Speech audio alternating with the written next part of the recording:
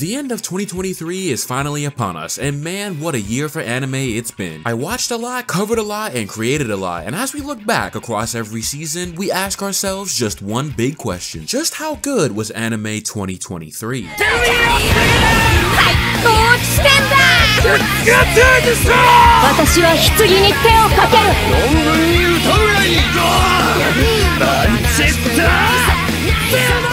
Yeah, it was alright. Each year, it just seems like this medium manages to become more and more impressive, and this time around was no exception. Last year, I think I talked about too much in regards as to what I completed, so this year we're doing something different. This time, we're turning the dial down and really honing in on the anime that truly defined 2023. Coming up with the choices certainly wasn't the easiest thing, as across the board, there were a lot of good stories that unfolded across the seasons, but there were some shows that really stuck out this year that I'm sure many of you could probably guess on. Before we get into everything, we can't forget to mention the other pieces of media that really contributed to the year. Black Clover got a movie finally, beating the allegations and even started getting the carry by animation takes. With the manga also moving to Jump Giga to finish out its story, I can't wait to see just how much Tabata has managed to accomplish under better circumstances. Kaguya-sama also dropped its movie on Valentine's Day, being the romantic peak fiction that it is. This entire adaptation has been a passion project, and it continues to show as our main couple finally manages to get together and begin their next steps in the romantic direction. All I'm saying is, Ishigami better win in the end. One Piece beat the live action curse, having one of the most successful adaptations into a live setting and even getting greenlit for a season 2. Not gonna lie, out of all the series to pull this off, I was not expecting it to be this one considering all the wacky elements and designs, but it goes to show that the passionate people under the right circumstances can really make the dream come true. With live action Chopper on the way, it's about to make Detective Pikachu and Baby Yoda look like fodder in comparison. Yu Yu Hakusho also got a live adaptation, and I think it's been doing okay. Or maybe I'm just coping. Now, with all that being laid out, let's kick things off with the one anime that exposed anime fans' biggest skill, being extremely illiterate.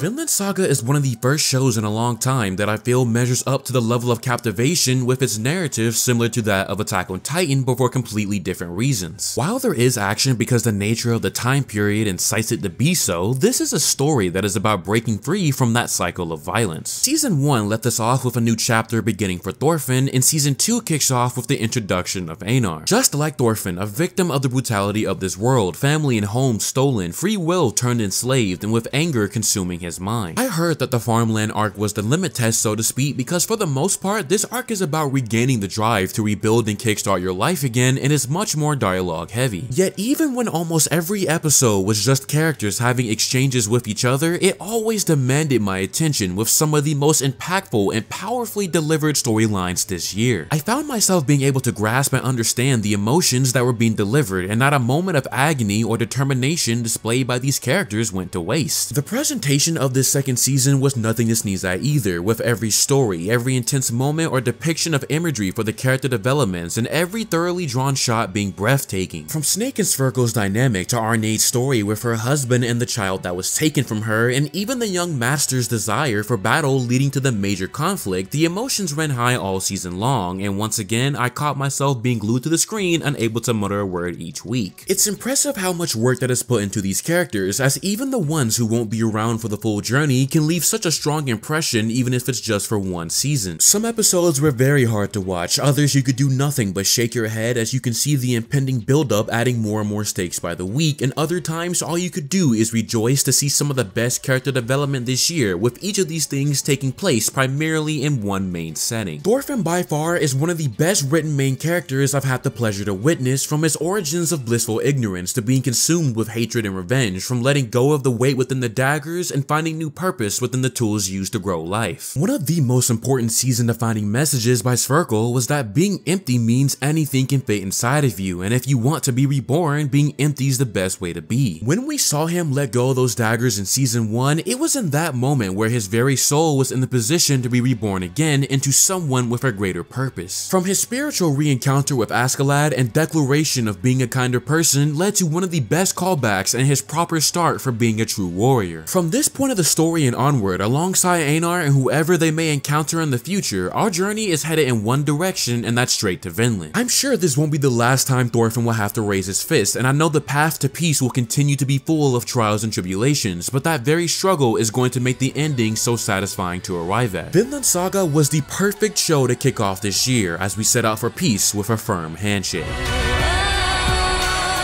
Out into the ocean.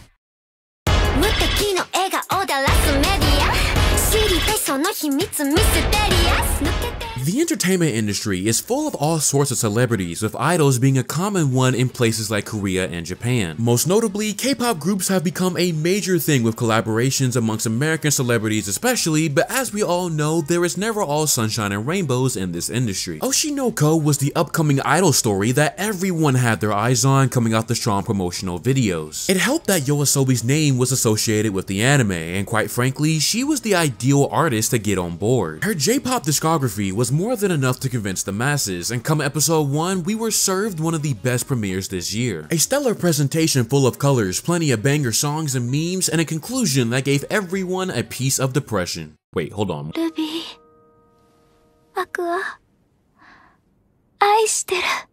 This is so not okay, man. I'm not gonna lie, as much as shock factors can be hit or miss for people, this one landed with a huge impact. What started out as a tragedy went towards the classic anime rebirth, only to end up back at the start, but this time being 10 times worse. The reactions being some of the most emotional videos I've watched this year, like you know it's real when all the reactors just sit there in silence and cry, unable to say anything. An idol story now in the hands of Ai's children, and even then going on 2 different paths, with Aqua going down the revenge route and Ruby following in her mother's footsteps. It's a contrast that had its interesting developments on both sides of the scale and managed to keep you coming back each week. Ruby's pursuit of the idol life had its natural challenges with finding members, gaining popularity on social media, and pretty much all things considered in order to get your name out there. Aqua, on the other hand, had a lot more drama going on with trying to find his father, but also providing real insight into how brutal this industry is. Even within reality, time and time again, we see how the entertainment industry can affect people with how vulnerable one can become. You could be outright replaced, encumbered with expectations, and absolutely torn apart by the internet. These factors play a part when we see people have breakdowns or step away from their careers because of how taxing it can be. I came to appreciate this direction within the story because not often do we get to see this degree of ugliness within human nature have a grip on a character, especially with them being young adults, and it contains an important message. Alongside these 2 plot lines going at different paces, the anime really shined with its performances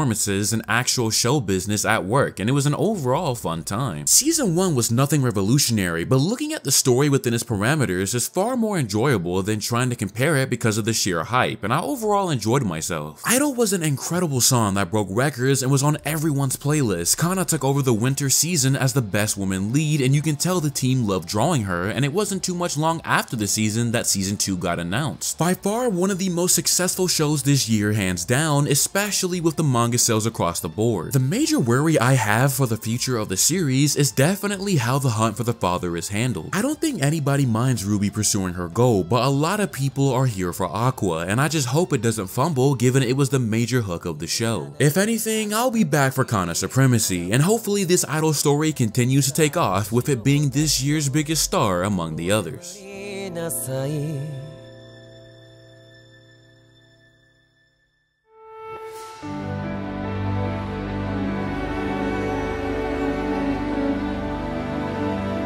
When people hear that a title from years ago is coming back, 9 times out of 10, the first thing they think about is basically a remaster with today's upgrade of art and practices within animation. While there are shows like Soul Eater who do deserve an overall reboot because its anime went off course, Trigun is a bit of an interesting story. Earlier this year, I had come to learn that while the manga overall had a different direction, many liked the anime and were okay with how it ended. Reading about the series' publication history and where the content diverges depending on which version you consume, I came to the conclusion that I would not choose to go consume either quite yet. Instead, I let the big question be answered of if Trigun were to come back today with a new vision that still attempts to honor both pieces of source material, how would it play out? This leading me to Trigun Stampede and one of my favorite anime this year. Right off the bat, the backlash towards this show was quite loud from the fact that it wasn't being done in 2D, which again shows how spoiled the anime community is, but also because Vash didn't have his iconic hairstyle. In the show, show's defense, change or deviations can be validated if you can at least let the material cook, and Stampede not only brought the hairstyle back, but Studio Orange managed to outdo themselves as to showing how far CGI has come and that it has a place in this medium as much as the rest does. A common critique that I have seen about the series was that Vash's and Knives' dynamic needed a lot more presence throughout the story, and Stampede took the relationship as brothers and made it the very backbone of the season. This first season told a tale of two brothers who were pursuing different paths beyond a self-inflicted tragedy, with Vash wanting to be a peaceful drifter living amongst humanity, knowing he would be blamed for his brother's crimes, and Knives doing what he could to create a utopia for his suffering people known as the Plants. Their methods opposing each other, which would eventually lead to their fateful confrontation, and that build-up was some of the most captivating and emotional storytelling offered. Knives was an extremely menacing antagonist who could be understood because of the sacrifices his people were subjected to. His fury clear as day, but his actions and mindset acting as a dilemma for Vash, who strove to settle his problems without violence. I really like Vash because those characters who may choose to live their lives or act on the most unreasonable or insane principles, even when not really being human, are the ones that end up representing the best of human nature. If it weren't for the kindness of Rem and the love that she shared before her passing, Vash could have easily been on Knives' side, but it's because of that Vash chose to carry her kindness into the new world, even if it meant opposing his brother. Not to mention, he's kinda raw with the gun skills. I mean, come on, his aim and even his reloads are so sick. We don't get such captivating brotherly opposition these days with main characters, and I feel that this is what makes Trigun Stampede so unique. Not to mention, even with this being a new take, there are still characters from the original material still present with Meryl and Wolfwood, and even new inclusions like Roberto. You could tell where the Stampede team were trying to honor the original source material with fresh reintroductions while also adding in their own characters to really help set the foundation for the future. In order to pull something like this off, you not only have to understand the source material, but also navigate through your new additions, and Stampede did that quite well. The event so far can be summarized to basically be a prequel, considering Millie Thompson was introduced at the end, and I feel that a lot of the original elements fans know and love will really take their place in the upcoming season. The music was out of this world, the action was dynamic and impressive, and the finale was by far one of the best this year. As far as the future goes, it seems like the origins of Project Seed will be taking the stage once more, and what lies ahead in store for our main crew is up in the air, especially with Vash seemingly losing his memory. I'm really interested to see what happens to him and how Wolfwood and Meryl fit back into the story, but above anything else, I truly believe that Stampede has a place for both new and old fans, and hopefully season 2 will continue to deliver that message.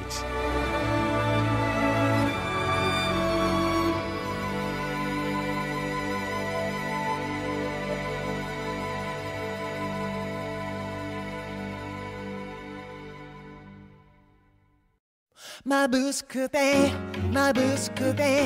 僕は目をそらしてしまう The slice of life and romance genre has come a long way, and Skip to Loafer was the show this year that offered the best of both worlds in one season. I've heard about this series for a long time now amongst the shoujo community, and I understand why given its cast and tropes at play. Over time, I've been opening up to giving shows like this a try, from Komi Can't Communicate to Insomniacs After School, and each time I left with a smile on my face. Stories like this remind you that in life there are plenty of things to smile about and people to share those smiles with, even if your personalities or lifestyles may differ from one another. Mitsumi being the country girl coming into the city, and Shima being the former child actor, were a silly duo meant for each other because of the aspects of each other they were able to find peace within. See, having differences and different backgrounds isn't exactly a bad thing, as that just means there's an opportunity to come into and assimilate, and other times there can also be less judgment towards one's flaws. See, regardless of knowing bits and pieces of his past, Mitsumi never judged Shima because she understood the type of person he was and is trying to be now, and Shima came to open up because Mitsumi was somebody out of his usual bubble of expectations. She was studious, quirky in the fun ways, and overall a breath of fresh air that he needed. While the show has their drama and internal dilemmas amongst other characters, the one common theme that is highlighted is about people's differences and how they can still learn to get along with one another despite them. It doesn't matter if you're the shy bookworm, the popular girl, the envious girl, the good student, or the ones with trauma. It doesn't make anybody less human. People can always change and learn to open up. Others can forgive and move move past the things that haunt them, and it's inspired by that willingness to heed the words of your peers beyond the differences. The show radiates warm feelings from being able to see how these characters become intertwined with each other throughout the Japanese high school year, and whether it's hanging out after school or participating in a school festival, this is what peak slice of life anime is all about. Of course, we can clearly see the build-up between Shima and Mitsumi romantically, but you can also understand that it's going to be a slow burn, and quite frankly, I'm more than okay with that. The romance is gonna be there, but it's not something that is straight up driving the story on its own. It's about overcoming the daily school life academic struggles, the memories you share outside of school, the change you inspire in one another, and with all that being said, I left with a great first impression. Not to mention that OP dancing sequence was some of the cutest stuff we got in an OP this year. I gotta give it the skip to Loafer because it really came swinging, and the best part is that it wasn't the only romance show that took the community by storm.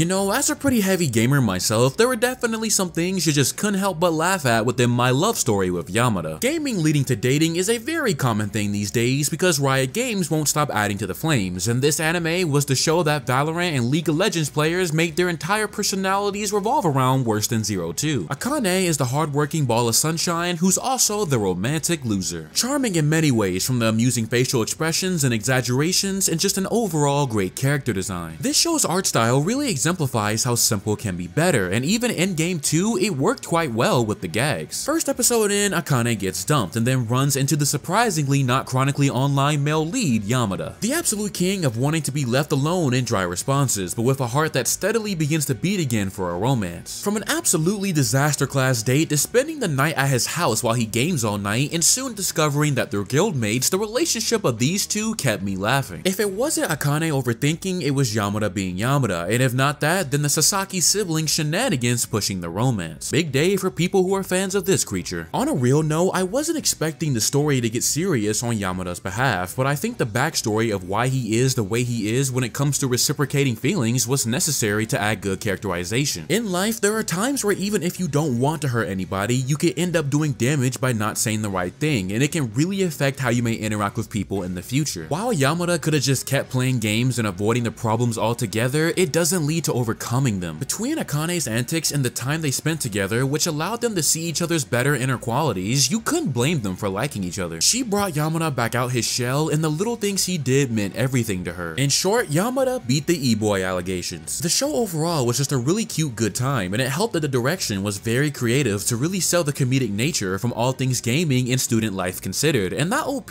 was kinda a banger. This is how you appeal to a certain demographic of anime fans the right way, and I really hope to see this get a second season because let's be honest, this was kinda a weekly addiction. Not saying I should do this, but maybe one game of Valorant can't be that bad, right?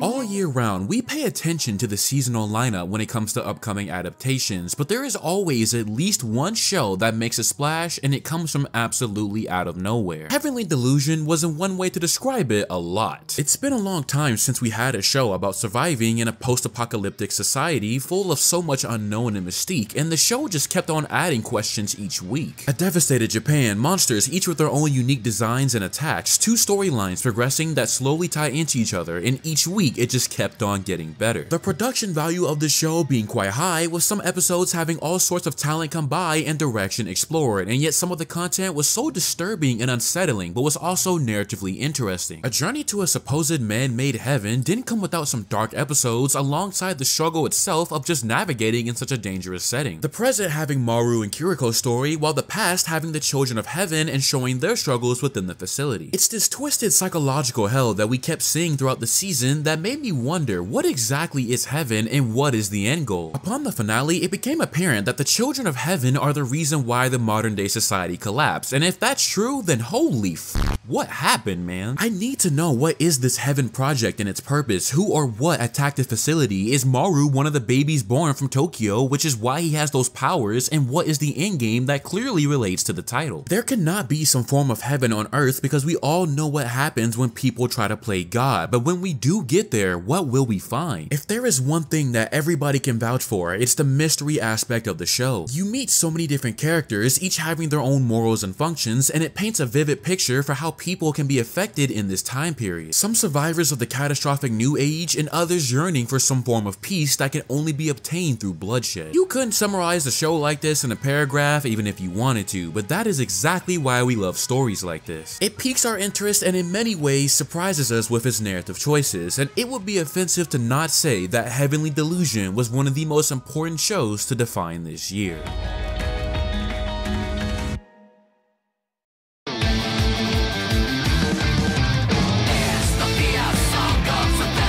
It's pretty easy to get caught up in the corporate work cycle. You wake up, you go to work, you come back home, and you slave away over and over again. It's that very cycle that makes you feel like a zombie, and Zom 100 kicked into high gear about breaking away from it, but not without its own twist. Not gonna lie, if a zombie apocalypse broke out tomorrow, I'm 100% cooked, but for our main crew, they had other plans in mind. A bucket list knocking out all the things that they want to do before they eventually become turned is by far one of the funnest animes that could have come out during the summer season to complement the energy that is summer break. No more work, no more bosses, everything is essentially free now, and the only thing you do have to worry about is not getting bitten. It's an outrageous concept, but it's also a crazy good time because who cares about all the rules when you can steal the best TV to play games on or ride a motorcycle over an explosion like you're Tom Cruise. Episode 1 had one of the best hooks up there with Oshi no Ko, with the transition of Akira's life being black and white during his time as an exploited corporate worker to grabbing the aspect ratio and the whole show turning into a colorful, chaotic paradise. From something as simple to drinking beer to visiting a hot spring and even having a My Hero Academia plus Ultra moment when fighting a zombie shark, this show's got a little bit of everything. Of course, I think the underlying message is about taking back your life and your time. Outside of work, there are people who you need to see, places you need to go, opportunities and chances you need to capitalize on, and even in a city full of the undead and the chance of death looming around the corner, the reasons to live shine brighter. It's unfortunate that this show ended up having some behind the scenes issues, because I'm pretty sure by the time of this video that the last set of episodes will be airing like tomorrow. I felt it was necessary to include this anime because had things been in a better spot overall, this easily would have made a thorough impression from beginning to end. So please, make sure to binge the last few episodes tomorrow, and hopefully this won't be the last time we get to see this anime.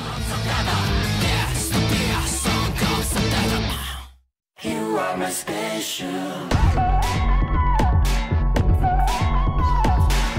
Every big shonen series has the defining game-changer arc of its story. Black Clover's is the Spade Kingdom War, My Hero Academia is the Paranormal Liberation War, and we are now wrapping up the Shibuya incident for Jujutsu Kaisen. Season 2 this year had a lot of everything surrounding it. From the controversy surrounding Studio Mappa to absolutely out-of-this-world episodes, this year is easily one for the books when it comes to JJK. Before Shibuya, we kicked off the season with Hidden Inventory, a younger set of teachers giving us the last bit of context we needed that also explains the developments of Volume 0, but also bringing the male equivalent of Makima in terms of the thirst levels being aka Toji Fushiguro. With the new director as well, things were looking pretty hype for this second season, and Shibuya just kept the momentum going. It's no secret that JJK, among other shows, is one of the leading anime of fall. From Yuji vs Choso and its elite hand-to-hand combat to the absolutely catastrophic display of Sukuna vs Jogo and Mahoraga, and even the deaths of characters like Nanami and Sto Nobara being up in the air, it's been a roller coaster all season long. Mappa clearly recognizes where JJK stands in terms of reception among the world, and it shows with them producing results by any means necessary. There are so many times I have wondered just how in the world is this coming to life so epically, and sometimes you just gotta sit there in awe and accept the fact that this season did not come to mess around. Even the anime-only editions have been met with a positive reception, and it's that level of effort you gotta respect. It's a great time to be a JJK fan, and the chaos is only going to continue to rise heading into the post-Shibuya events. This is shonen anime at its best with all the meathead action you could ask for. We've had mech fights, OP characters doing what they do best, Sukuna still radiating unlimited aura, Yuji going through an insane amount of depression and still throwing hands, and we're still not done. I'm telling my anime only crowd right now that if you love this season, then I guarantee you will love the rest of the story. Raw Tax has never looked this good, and you really gotta give it to the JJK team for doing what they do. Gojo's locked up, bodies are hitting the floor, people are crying over character deaths. Yep, this right here is exactly what we read for. By the time this season is over, people are going to be depressed like Yuji, and believe me when I say that it'll only get worse. We're special.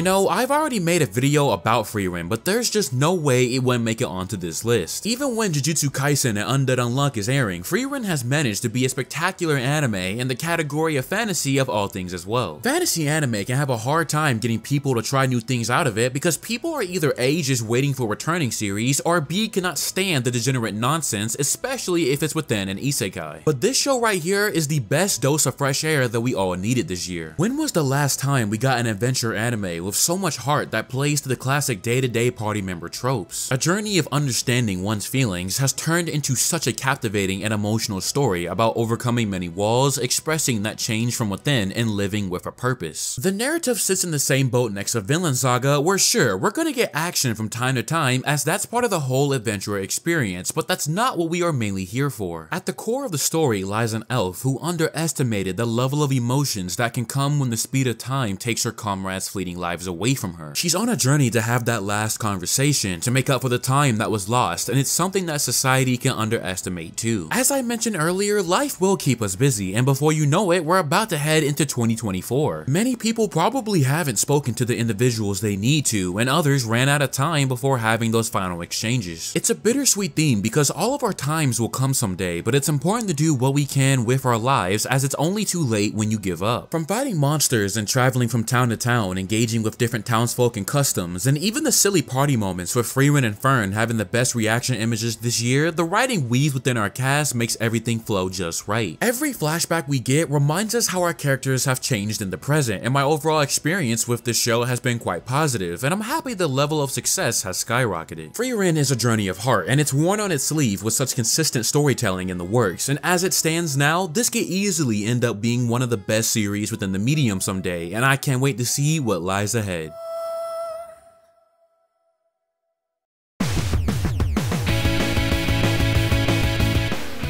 I think the funniest part about Scout Pilgrim getting an anime is that people were upset the takes off part was literal and thought it was just there for pizzazz. There are many pieces of media from my younger days that I just can't forget, and the world created by Brian O'Malley is one of them. From the live action movie that still manages to age nicely, to the comics and even the console game that really brings the fights out to their best, there's a lot to enjoy within this abnormal story of securing the dream girl. Subconscious highways, enemies that turn into change when beaten, 7 evil exes with different fighting styles, you kinda just get down with the vibe of it all without needing explanations. I understand that fans wanted a live action or comic book copy and paste within the anime, but there's a lot more to consider at play here. Just like Trigun Stampede, if you have the opportunity to revive a title once more, why waste the chance of not doing something unique but still in line with the elements people know and love? Takes off is Ramona's story and her journey of patching things up with those exes she moved on from. See, in the live action, we were told that Ramona always kinda dipped out from her problems, and we also knew the exes as evil because that's what the story told us. This time we get to see a lot more humanization of them and how Ramona's own tendencies affected some of them. Roxy's fight being one of the coolest sequences and a contender for fight of the year represented how leaving without ending things the right way can hurt and linger. Being able to see all these different sides of the exes within their own unique episodic lifestyles was quite amusing, and there were a lot more additions at large as well. While it's got a lot more screen time and a whole lot of trailer time, young Neil was actually pretty funny this time around, and even Gideon turned a new leaf, and with Julie of all people. Obviously a no-dust statement, but relationships are hard. It's very easy to become discouraged when there's a lack of communication, and the plotline with Future Scott presented that while also offering an ultimatum for Ramona as well. Rather than running away once more and trying to avoid the worst timeline altogether, she chose to love herself and face her commitment issues, mirroring how Scott also leveled up in the live action and gained some self-respect. A much sweeter ending that still gave us that happy ending. Look, I'm not here to argue with anybody who dislikes this direction because expectations will be expectations, but this is a love letter with a spin on the original content, and I think this can be considered a win for many fans of the series. Though let's be honest, if there's one group of people who really won, it's definitely the Yuri fans.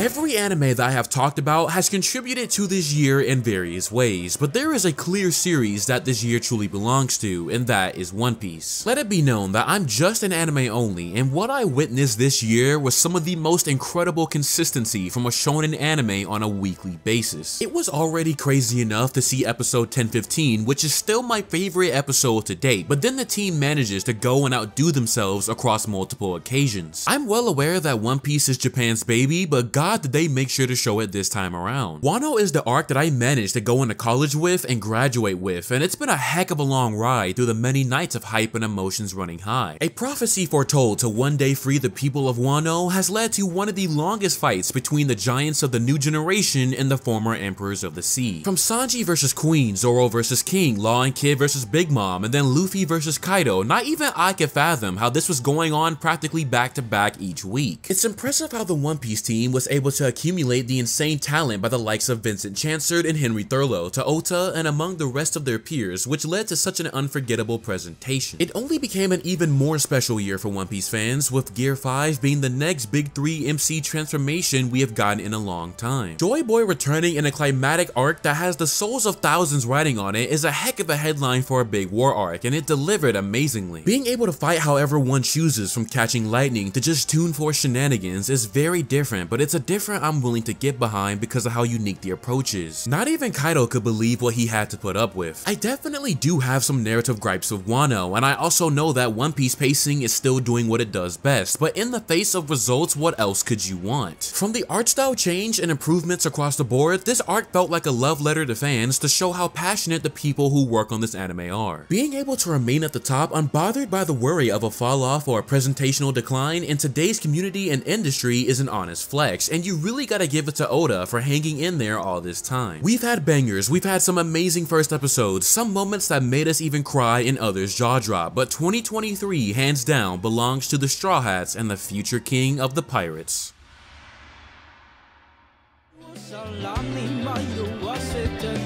Whether I mentioned the show you liked this year or not, this year was another fantastic run for anime, and as a longtime consumer, I'm just happy to be able to enjoy the seasons and their gems. This medium, this community means so much to so many people, and it's because of that I continue to create. I've talked about a lot this time around, and next year we'll be running it back, but before I close this video out, I just want to say thank you for everything this year. All of your support has been the best form of motivation, and I hope to be able to continue growing with you all come next year. As the curtains close, we say thank you, Anime 2023. It's been an absolute pleasure. That's pretty much it from me though. As always, thank you for watching, and make sure to leave what anime made your year in the comment section down below. Stay warm out there, have a safe Christmas and New Year, and I will catch you all in 2024.